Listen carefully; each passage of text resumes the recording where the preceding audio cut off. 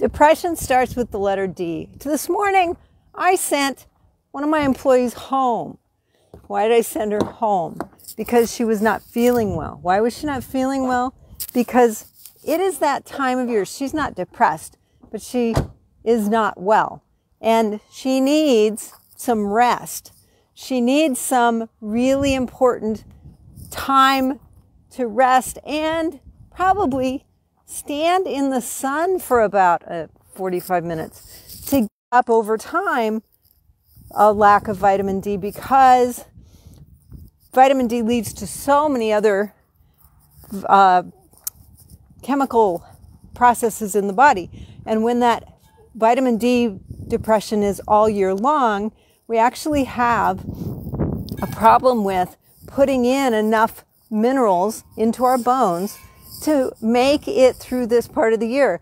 And that's part of what leads to sickness. It's what leads to illness. It even is what leads to injury in us and in our animals.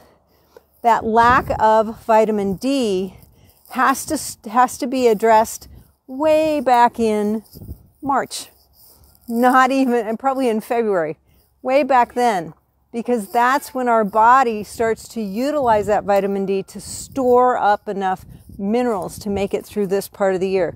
We're already 2 out of the 3 big holidays that celebrate the coming of darkness. Well, actually 2 of them are the coming of darkness, and 1 is the coming of light. That's right. These last 2 holidays, Halloween and Thanksgiving, are set up to celebrate, that we've harvested a bunch of stuff and that we've got lots of stuff in storage. But if we don't have enough minerals in storage, then we might not make it to that 3rd holiday that is a celebration of, hey, it's getting lighter out by a minute and a half every day. That's right. I'm Dr. Amy Hayek, president and co-founder at Animal Chiropractic Education Source, where we train veterinarians and chiropractors to build successful animal chiropractic practices.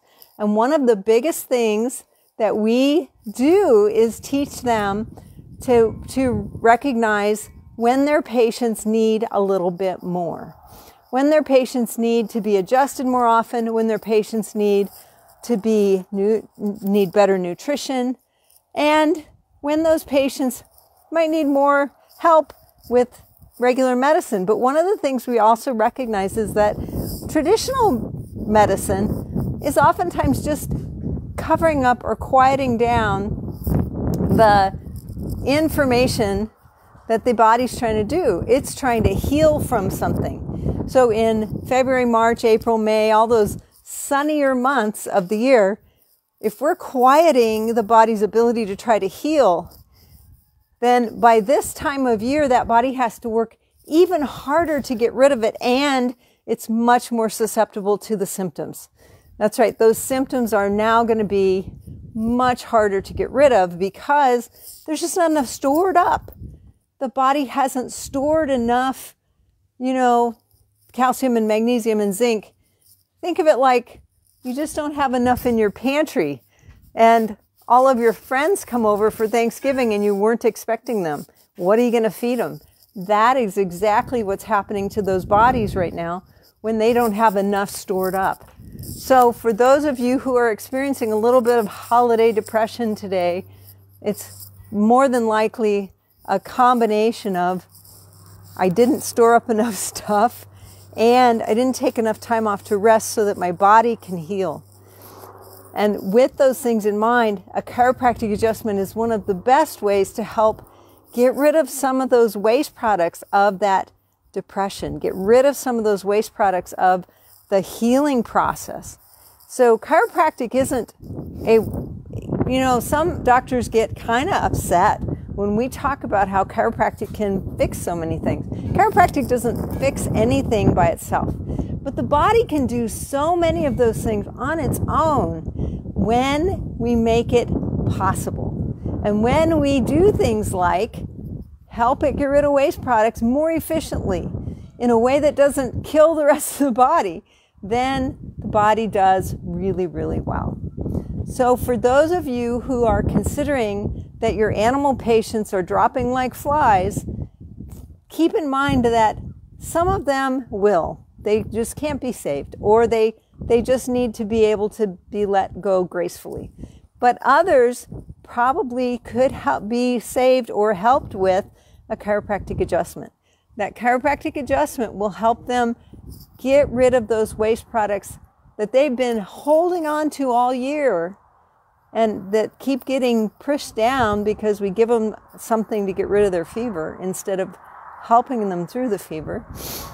With a chiropractic adjustment, they'll be able to get rid of those waste products more efficiently in a way that the body normally gets rid of things, so that they might be able to make it through this rough time.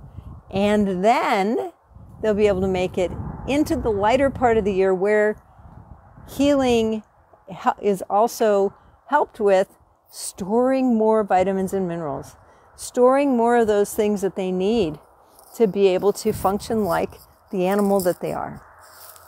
If you're a veterinarian or a chiropractor who at this time of year finds it a little depressing, a little sad, one of the things that we have found many of our graduates have done is they have changed the way that they think about their practice.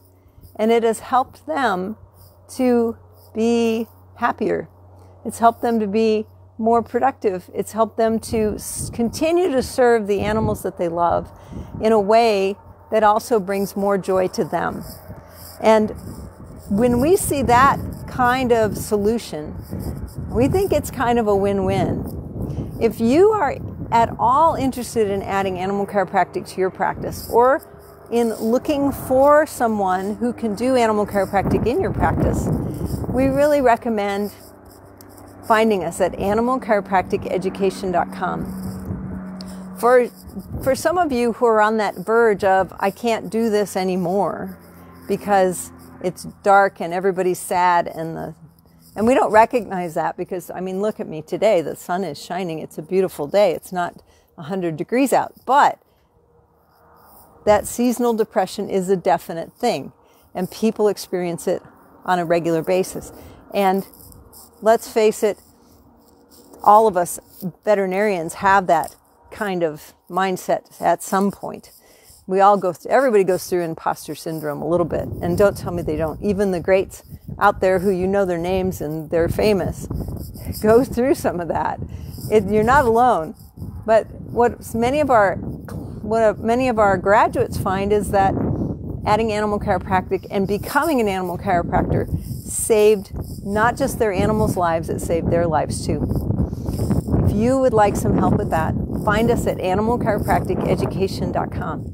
And today, or this week, you'll find on the podcast, Animal Chiropractic Clinic Chatter, a really great interview between Dr. O and one of our graduates who talks exactly about how that helped his life.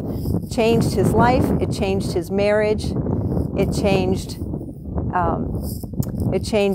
his whole career, and it helped him also to grapple with that idea that he put a lot of time and money into being a veterinarian.